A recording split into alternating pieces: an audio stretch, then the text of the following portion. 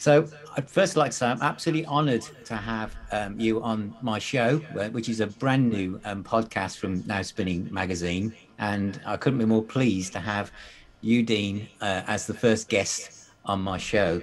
Um, my story with you actually began with the song Lydia. Oh yeah. I bought that when I was a teenager in 1978. I was 19, and I absolutely love that song. It had the right mixture of melancholy and angst, which was like ideal for where I was at the time.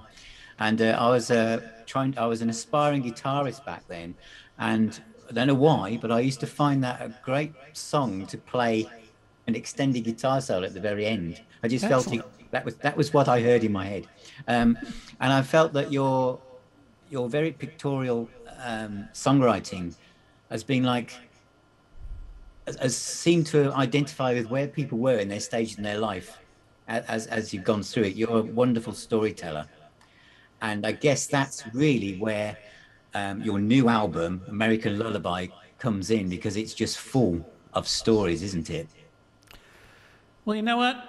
I love all kinds of music, but I've always had an affinity for the kind of songwriter you describe. People like Joni Mitchell and Randy Newman and Paul Simon, folks who painted pictures with their words and music and told stories, creating these little universes, sometimes in dialogue, sometimes with a narrative, but always inviting the listener into the song, which always impressed me as an aspiring songwriter starting out. And to this day, that's my goal. I think of what I do pretty much as you characterized it, as someone who writes short stories set to music. Because on your new album, there's quite a few sound effects on at the start or at the end of, or during the songs, and they're like little mini movies, but without the visuals. Is that how you kind of see them in your mind when you create them? It is. I am trying to, I guess, really paint a picture almost of a cinematic quality to immerse the listener into that world, to use a lot of detail, but leave a lot of detail out enough so that when the listener is relating to elements of the story, they can fill in those gaps with their own experience, Yeah. and thereby become a part of the story, a part of that song. And you know, that's something that, as a listener starting out, those were the songs that always were compelling to me. And I hope to offer the listener that same kind of experience. So on the new album, I did make an extra effort, in part because I had the luxury of time because of the pandemic and the lockdown. I was able to spend more time than ever, than any studio album I've ever recorded in the past. And I was able to follow through on some of those visions, and in terms of how I wanted to craft the story and the song. And in particular, how to introduce it, how to set the stage. And so I took what for me were a lot of chances, but I'm gratified by the really positive response. Because it seems on paper quite a heavy subject. I mean, we've just gone through as humans probably one of the darkest periods of many of us will have gone through, but you've managed to weave in a lot of hope in those songs. I mean, I grew up in the 70s. Now, for you, you had Vietnam, but in the UK, the only real worries we had was whether our parents would let us grow our hair long. But now, Apparently they did. yeah, yeah, we got away with that. But now there's so much. And looking at those song titles, how did you, when you approached these subjects, were you aware of it's a fine line between being positive and trying to help people see the hope? You know, Phil, I was very conscious of trying to achieve some kind of balance. And in fact, it's why I titled the album and the title track American Lullaby.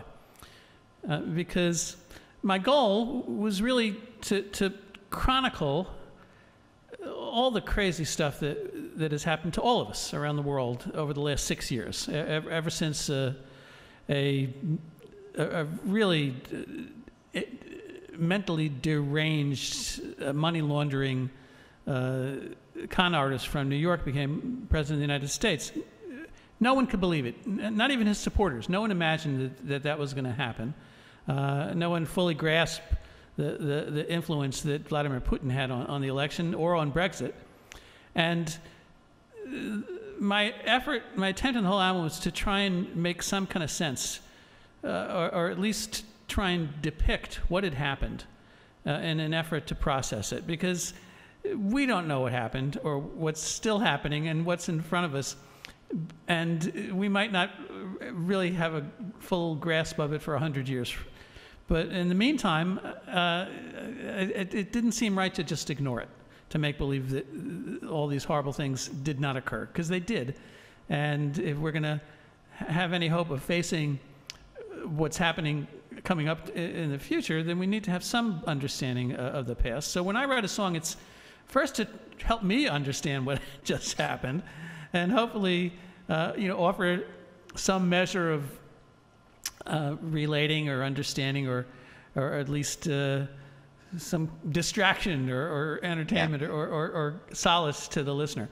And so I approached it in terms of a lullaby, because if you think about it, lullabies in every culture around the world have this very weird aspect in common, which is that they talk about horrible things that will happen to little children.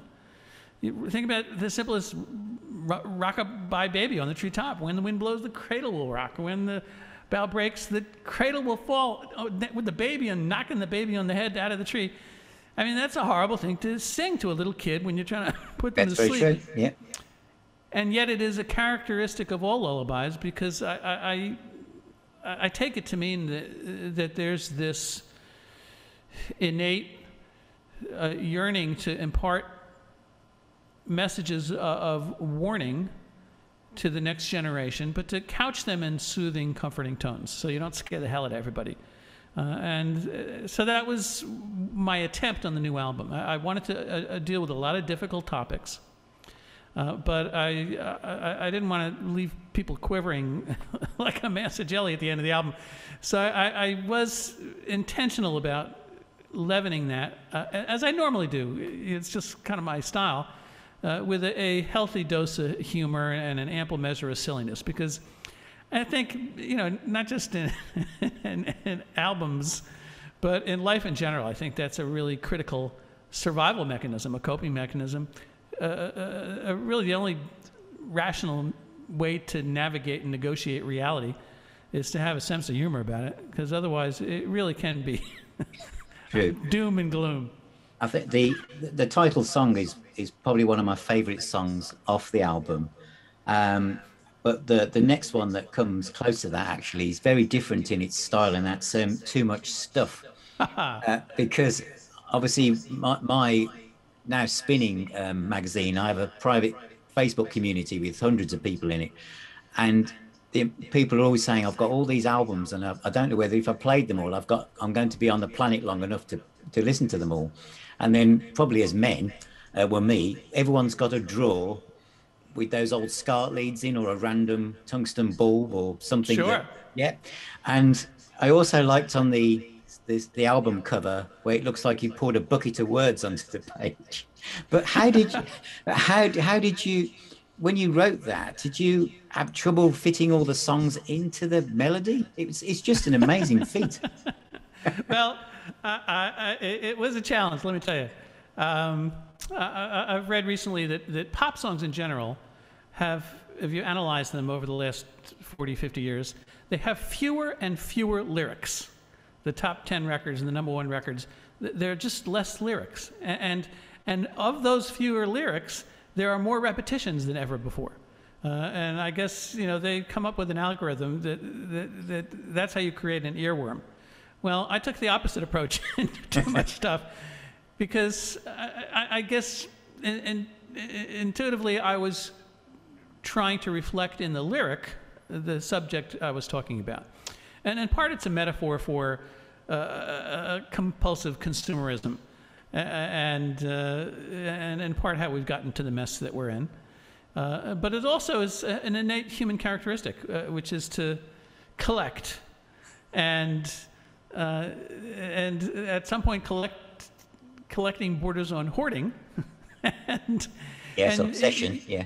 And you're never really sure where that line is drawn, because and for sure I don't know where that line is drawn, because I'm a multimedia artist, producer. I've done recordings and books and virtual reality video games and built strange musical instruments. So I've got so much stuff, and I can barely keep track of it, but I'm loath to get rid of any of it. Because you never know, it might be useful. She's happy to throw stuff away all the time, including me. But it's just a characteristic that people share. And in fact, all my friends and relatives were certain that I wrote the song about them. And in part, that's true, because it is a shared impulse. And it just naturally came out in the lyrics as I tried to depict and enumerate and catalog all that stuff. It's a very, very clever song, and in various places I thought, oh, that's me. Yep, that's me. And I think everyone will probably listen to it and think, yeah, that's me. Playing live, that's a lot of words to remember. Do some of them mix and match if you... I gotta be honest, Phil, it is my greatest fear, because I have this online Fringe Zoom show that I'm doing in the middle of August. The 13th, 14th, 15th, and the 20th, 21st, and 22nd of August. I'll be doing a Zoom concert, and I'll be performing all the tracks on the album live. Wow! Right here in the studio that we're talking via Zoom, and my greatest terror is having to learn the lyrics to that song in particular, aside from all the other tracks on the album, because there are so many. It is so chock full of lyrics. But I've been practicing. Yeah. And I'll try to be prepared so I'm not too scared. Brilliant. The next one, Halfway Normal World. This is a very poignant song, and I think very heartfelt. And again, everyone will identify with this. And I think that the lyrics are just beautiful in how we all realize things we took for granted were suddenly taken away from us. What sort of things... As you say, they're all the things that make us human. But what did you feel the most that had gone, that you realised the world had changed at that point? Well, along with everybody else on the planet, a sense of loss about not just being able to visit your family or friends, to meet up with them for lunch or just to go visit and hang out. And at first there was sort of this novelty about it, but very soon it became very depressing and palpably so. Everyone's managed according to their own circumstances. I and my family were very blessed, and we didn't suffer any of those dire circumstances. And as an artist, I would think that what I share in common with a lot of artists is that it did force you to stop and take stock, and gave you the luxury of time that you don't normally have when you have to navigate the real world, to explore and engage in your art. So I missed the same things that everyone else did: community, personal contact, or even just meandering about. There was this sense of anxiety about everything you did when you left the threshold of your own home, and that persists to this day. That's not gone, although there has been some opening up. There's still this undercurrent of concern and fear, because nobody really knows what's down the road. And there are always these red flags and warning signs that remind us not to take it all too for granted, because it's not over yet. So in the song, I tried to really address all those feelings of yearning for some sense of normalcy. I think you've done an absolute wonderful job with that. And I think the other thing that I've listened to the album a few times is the actual sequencing of each track. That they all work as a whole story of your vision of the concept of the album. In fact, it almost is a concept album in some ways. But then, because that leads up into the swing of things, when we all went into lockdown and obviously what you're saying, a halfway normal world, but then a lot of us, and I had a lot of friends like this, who seemed to just lose all their energy. They just couldn't get going, even though they had this gift of time. They were just stuck. Did you feel that? I certainly did.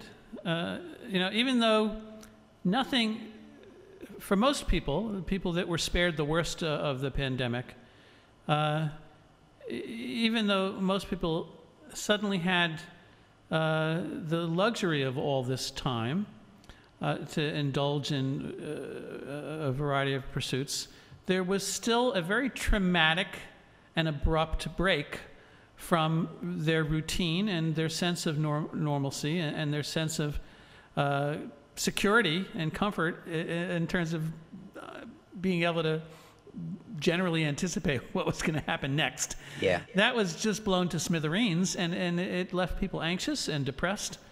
And even if nothing terrible was happening to them, that rending of the familiar world was very traumatic and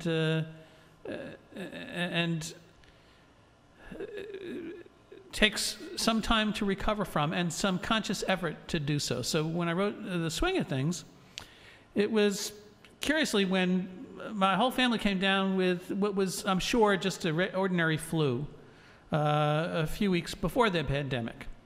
For all I know, it could have been COVID, but none of us tested positive. But we all came down with the flu, and it knocked us, for a loop, and it took everybody a while to get back their energy and enthusiasm for navigating the world. And as it was happening to me, I was very conscious of that. And I wrote the song really almost, for myself first, to remind myself that I have to engage with the world and just, get off my ass and walk out the door, get things done. But also to sort of reassuring my kids, because I know they had a tough time as well. I wanted to remind them that, look, you probably feel really lousy and you don't want to do anything. You want to lay in bed and just forget the world. But slowly but surely, if you get up and shake it off, things will look brighter. You'll be okay.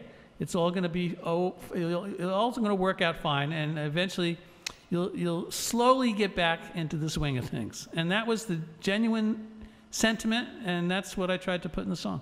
Well, again, it works really well, and it's very motivational and inspiring. But at the same time, it takes a serious message, but you put a lot of hope into that, and which then leads us into the next one, which is another serious song, which is Sorry About That, which is again for young people, the world that they're inheriting and the climate. I mean, when I was growing up, Greenpeace were talking about saving the whale. But now it's saving the planet. And the fires are real, and the floods, and it's a big thing, and it's a scary place. And this is again your spin on this is very different. How did this song come about? Well, it's just opening my eyes, reading the headlines. For such a long time, everyone has been talking about the pending climate disaster, the looming climate catastrophe. Well, it's no longer pending. It is no longer looming. It's here, as you just said. The west coast of America is on fire. Parts of Europe are underwater. And we've had plenty of advance warning. Our ostensible leaders for some, genuinely earnest efforts, have really not addressed the problem. It's only getting worse, and there is a limited time frame, if at all, for us to mitigate the worst effects of it all. And I wrote the song really out of a sense of extreme guilt, recognizing that here we are, we were blessed with this beautiful, awesome, miraculous planet, and we're bequeathing it to a new generation. We've left it a mess, and they're going to be the ones to have to live in it and to clean it up, if it's possible at all to do so. If not, they're going to all have to try and get tickets to Elon Musk's, flight to Mars to survive on another planet, if that's even possible in their lifetimes. So I wrote it as an apology to the next generation, to my own kids. My son and daughter were living together on the West Coast in Los Angeles. Mm-hmm. They both flew east when all the wildfires caused ridiculous air pollution all over California and Oregon and Washington. And my son never went back. He's still living with us, but because the air quality was so bad, because of climate change, because of something that was predictable. So again, I wrote the song apologizing to my kids and to everybody's kids for the mess we've left them. Yeah. Okay. And then I was listening to a track from 12 Songs, The Ducks of St. Stephen's Green, and that's a serious subject, but again done in your kind of trademark, light-hearted, a bit like I was. What made me go and listen to that song was listening to The Russians Are Coming, Welcome to Stupid Town, and Wear a Mask, etc. They all seem part of that family of where you approach a serious subject, but you make it, again, this fine line between, being serious and light-hearted. Do you have fun doing those? They sound like you had real fun writing them and recording them. Well, I enjoy the results. Actually, writing them can be a challenge, because I'm aware that I'm trying to strike a delicate balance, and recording them can be very gratifying and satisfying, but it also is, edge of your seat, trying to steer it in the right direction. Yeah, because we live in an age of outrage, don't we? It only needs someone takes something the wrong way, and then Twitter explodes. So exactly. It's not an easy path, is it, to take with these? But well, I didn't mind defending vast amounts of people, but if I were going to do that, I just wanted to do it in at least a sincere, authentic, and factual way, and where appropriate, with a sense of humor. And that's certainly the case in something like The Russians Are Coming. Yeah, because that was, as you say in your sleeve notes, it was actually factual all the way through, wasn't it? So it's 100%, every word of it, based on the Intelligence Committee's report on Russian interference in the 2016 election.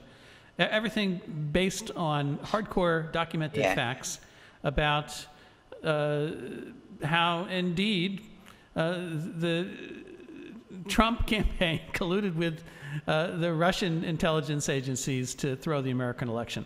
And the only reason he's not in jail is because two of his leading co-conspirators were indicted, jailed, and kept their mouths shut. Because they knew Trump was going to pardon them, and indeed, that's what happened. He did, and he's still out of jail. Yeah. Well, over this side of the Atlantic, we're just as surprised as you are.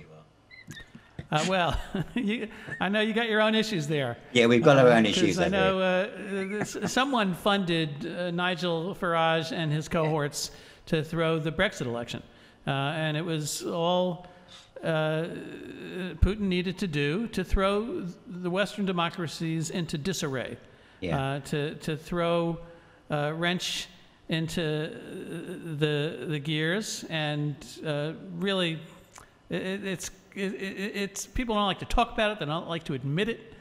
It's like, acknowledging that Kim Philby was a high intelligence officer for years and years working for the Russians. Well, it happened, and it happened again. So, you can ignore it, or you can acknowledge it and then move on, trying to make things a little better next time. And then then to me, the album takes a slightly different turn with "I Wish You Joy," which I love this song. It's got a very 70s vibe to it. It sounds like some of your earlier albums. Was that intentional? Were you getting like a 70s kind of sound with the strings and the instrumentation? Well, in terms of the genre and idiom, that wasn't intentional. I guess it's just where I come from. Yeah. All my music, my records have always been very eclectic. And anyone that's familiar with my music beyond just the top 40 radio hits knows that on the Dean Friedman album, you're going to hear jazz, rock, pop, country, folk, bluegrass, really, you name it. Whatever serves the song, whatever serves the story I'm trying to tell. And so that being said, my roots are in a certain kind of harmonic vocabulary that comes from my jazz training. And in terms of pop music, the closest idiom that utilizes that kind of jazz harmony would be R&B. Mm-hmm. And those R&B ballads that have this luscious harmony and chord progressions that are very steeped in the jazz universe. Well, even my pop songs like Lucky Stars employ those kinds of grooves and harmonies, even though it's not readily apparent. So in a song like I Wish You Joy, I guess that's where I went, to express that desire. And similar to slowly getting back into the swing of things, there was no escaping the fact that all of these events, Trumpism, racism, sexism, climate disaster, you could just, go on and on. All of this cataclysmic events that were barraging our consciousness day after day were creating mass depression globally. It was palpable. You couldn't escape it. And it wasn't being spoken of a lot. It wasn't being acknowledged or talked about a lot. And yet it's crucial to our daily existence and our emotional health. And I was feeling it, and so I wanted to express it, sort of to remind myself, and offer it up to anyone else who might be open to that idea, which is that, sometimes things look really, really bleak and awful, and maybe they are, and maybe there's nothing we can do about it. But even so, in the midst of those worst downturns, I wish you joy, because if you open your eyes, there's still beauty and wonder in the world, and sometimes you have to consciously seek it out to balance all the reality that you're grappling with day to day, and that's the basis of the song. And that's the power of music, isn't it? Because you could say there's never been a better time to be a protest singer than now, because you've got so much subject material, but in a way you also want music to be the healer and to help and to bring people together and create stronger and more positive communities. And I think that the two songs to me that bookend your album, obviously the first and last track, on a Summer's Night, I think is a beautiful song. And I might pronounce this wrong, but is it a flugelhorn at the start? Indeed, it is a flugelhorn. And it's the way you've mixed it in. It's like as if it's on a summer's evening, and it's kind of like playing as the sun goes down. This is what I see in my head. But it reminds me of the song "Where Have All the Angels Flown" from Songs for Grown-Ups. That's interesting. It's got a same, because I could be wrong, but it's like a flugelhorn in that track, and it's got a similar vibe. And I just love that. I just love that sound. Well, thank you. I'm pleased to hear that. It was a conscious attempt to try and sum up the album but with a general reminder that, as I say, trying to achieve that balance between dire warnings and hope, which is to say, look, we've been through a really bad experience. There's still trouble ahead. And yet, at this moment in time, I'm sitting here next to you. The sun's going down. The crickets are chirping. Birds are tweeting. There's an owl hooting in the distance. Yes, that's what I could see. Yeah. And so, at the moment, the village below us is calm, and the world seems right. And so I wanted to offer up, after, banging people on the head with all this crazy stuff that's going on, I really wanted to leave them with a sense of hope and possibility. And the idea that even in the midst of troubled times, that it's incumbent on all of us to find a peaceful place, to find the beauty in the world, to acknowledge it, to embrace it, and to enjoy it. And I in particular chose that instrument that you mentioned, the flugelhorn. A local musician, Marvin Stamm, played a beautiful part. And I chose that instrument because a unique characteristic of the flugelhorn, as opposed to other horns like the trumpet or the trombone, is that it has this beautiful quality to it of sweetness, and yet there's a haunting, poignant edge to it. And that really spoke to me as the voice for what I was saying in the song, because even though the chorus says, all is calm and the world seems right, I don't say that the world is right. I don't say the world is going to be right. I say it seems right, which for our purposes at the moment, while we're enjoying this song and this the moonlight after the sunset and the backyard and the world beyond, is that for this moment things seem okay. Yeah, that's what I like about it, because you say it's a positive song, but I think the flugelhorn gives a sense of melancholy, that there's an unease. It works really well. The music speaks without the words being said at that point, I think. Well, I'm pleased to hear that. And again, that's the reality of the song, because you can't acknowledge that we haven't been through a difficult. You can't not acknowledge that we have the difficult time we've been through, but you can't remain immersed and wallow in that depression and angst. You really do need to move forward and have hope, and try to make a better world. It's incumbent upon us. Yes. The nature of our humanity is to have some kind of hope and faith to be able to move forward. That's why a silly song like Just Another Birthday Song, which is also towards the end of the album, to my mind, it's just another reminder, which is that even when things are bad, it is incumbent upon us to open our eyes to the wonders that exist and to celebrate the joy that is possible, even if you don't feel like it. Because to ignore it is to only live half your life. Yeah. And looking at the song, the credits for the actual recording, it looks like it's a bit of a family affair. You've got quite a few family members playing with you. Yes, my daughter Hannah, my son Sam, even our little dog Lola has a cameo in one of those tracks.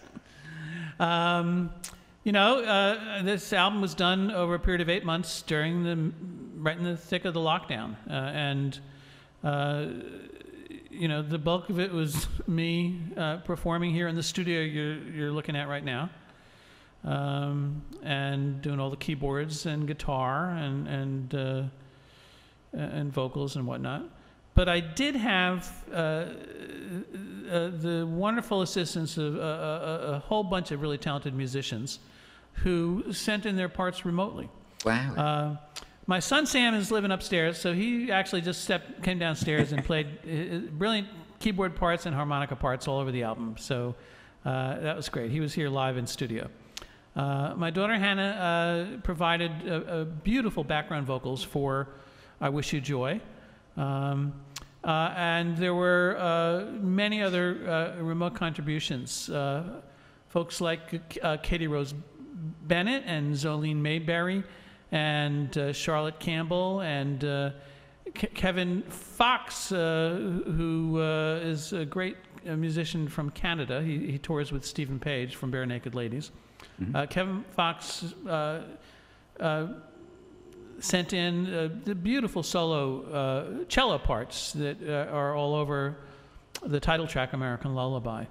And I mentioned Marvin Stamm, who played the flugelhorn on the last track, On a Summer's Night. So I didn't do it alone. I had the assistance of a whole bunch of really talented musicians who, in their own home studios, laid down their parts, sent them in. I pieced everything together, and lo and behold, it turned into an album. And talking of records, do you collect music yourself? Are you someone who buys albums yourself from artists you grew up with, like you mentioned Joni Mitchell, or do you still, without saying going back to too much stuff, but do you still buy records yourself? I admit I'm a victim of streaming. Because it's so accessible. And on occasion, I will order a CD and pop it in my car. The truth is that when I'm actually recording, I don't really listen to a lot of music. It's when I'm not recording or when I'm on the road touring, where I'll hear music, and mostly I'm a huge fan of my songwriting friends and peers here and in the UK. Folks like Boothby Graffo or Latch or Katie Rose Bennett or Charlotte Campbell or Tracy Curtis. All these really brilliant singer-songwriters that some of whom are not necessarily going to be played on radio too, but should be. Yeah, yeah. And so I enjoy listening to my contemporaries and peers, as well as, music from every time and place. I just love music. I don't know, it was Count Basie or Duke Ellington who said there's only, or maybe it was Louis Armstrong, who knows. One of these cats made a comment that there's only two kinds of music. There's good music and there's bad music. I know you mentioned Joni Mitchell at the start of the interview, and I know you mentioned Joni Mitchell when you were on the Johnny Walker show on Sunday. What would be your go-to Joni Mitchell album? Well, it's a cliche at this point because everyone's acknowledging its 50th anniversary, but Blue. Blue. I love all her albums, but there was something just different and unique and refreshing about the sounds and the narrative of those songs. And oddly enough, I was at a friend's house. Her brother was washing his car, and there was a set of speakers out in the window over the driveway. And so he was blasting the album Blue. That's the first time I heard it, was while washing a car in the suburbs. But even in that strange environment, it was so striking once these dulcimer parts started playing, and those very sparse instrumentations rang out and really cut through the air, along with her sublime voice and her just the sheer poetry of her lyrics. Have always grabbed me, and I'm definitely one of my biggest influences. Well, going back to your wonderful new album that's about to appear, which I think is on August the 27th. It comes out August 27th. It can be pre-ordered now on my website, deanfriedman.com, as well as all my CDs and tickets to my virtual gigs. And, I know you. The virtual gigs. I've got just finally a couple of questions about that, because obviously for some artists, the idea of Zoom and virtual gigs is kind of like it's something that's like a sticking plaster away, but it's not the real thing. But I noticed that you've said a couple of times, and in a press release, that you actually find doing the Zoom concerts quite intimate, because you get to see the audience's room and their cats and stuff like that behind them. I approached it with the same skepticism and trepidation that a lot of musicians in my circumstance did. I had to cancel a 40-city UK tour and had to figure out what to do. So I bought a camera and taught myself some of these web streaming tools. And over time, I quickly grew to appreciate some of the unique characteristics of Zoom. And again, I look forward to being in a real live venue with real live people. Nothing will ever replace that. But in the interim, and to supplement that, as you say, there is some weird intimacy about a Zoom event, because if you think about it, when I'm in a live venue, even a small venue, I can usually only see the faces of the people in the first few rows. Yeah. Beyond that, it's kind of a blur. By comparison, on a Zoom concert, I can see pages and pages of people in the gallery. Wow. Up close and personal. I can see right in their homes. I can see their pets jumping up on their laps. I can see their family wandering in and out, wondering what the hell's going on. I can see what they're snacking on. And what's more, they can not only see me, again, if you think about a regular, typical live show, if you're sitting in the audience, you see the performer, in that case me, on stage, and you see the back of people's heads in front of you. That's right. That's it. That's all you see. Whereas in a Zoom concert, you see me, and you see everybody else. Not only that, you get to chat with everybody else without interrupting my song. And it really does foster this unusual sense of community, which I think is unique to that Zoom environment. Everyone still wants to be able to be in a real space and have a close personal connection. But I would propose that there's something unique about that virtual space, which is worth considering, and for which I'm grateful and appreciative of. Okay, so when are you basically doing a Zoom tour? So when are the dates that people can get their virtual tickets? August 13, 14, and 15. And then the next weekend again, August 20th, 21st, and 22nd. It'll be a virtual Zoom concert, part of the Edinburgh Fringe Festival. This would have been my 18th Fringe Festival if I had been able to get in and out of the country without any trouble or quarantine. They only just today announced that Americans that are vaccinated can come in without a quarantine. But I did know that when I had to schedule all this. And even so, it still would have been a precarious choice to make. But in any case, you can get tickets to the Zoom concerts. I'll be premiering the album live. It'll be a 90-minute Zoom show. You'll be in the audience, and you can see everybody else in the audience and interact. And you can get tickets through my website or through the edfringe.com website. And it's always a blast. It's always a really fun time. And I promise by then I'll learn most of the lyrics to all my new songs and how to play them. And I'm looking forward to it. It's going to be a blast. It'll be a lot of fun. And will people be able to hear? Will you be playing Lucky Stars and Lydia as well? I'll also, absolutely, I'll be throwing in a bunch of familiar favorites like Lucky Stars and Ariel and Lydia, and I won't send folks home without those songs. And also to say that separate to the Zoom concert I'm doing for the Fringe Festival, I'll continue to do a monthly all-request Zoom concert the last Sunday of every month. And come April of next year, April 2022, I will be back on the road in the UK and Ireland, touring all over the country, and a venue near you. And you can get tickets to those gigs right now on my website in the gig section of deanfriedman.com. Fantastic. Well, thanks very much, Dean, and thanks very much for taking the time to join me on this podcast. And as I say, I'm really enjoying the album, and I should look forward to getting a real copy on August the 27th as well. So thank you so much, Phil. I really appreciate it, and I wish you all the best with your new podcast. thank you very much. Thank you. Thank you. Pleasure. Bye bye. Take care, man. I look forward to getting the link. Will do. Thank you.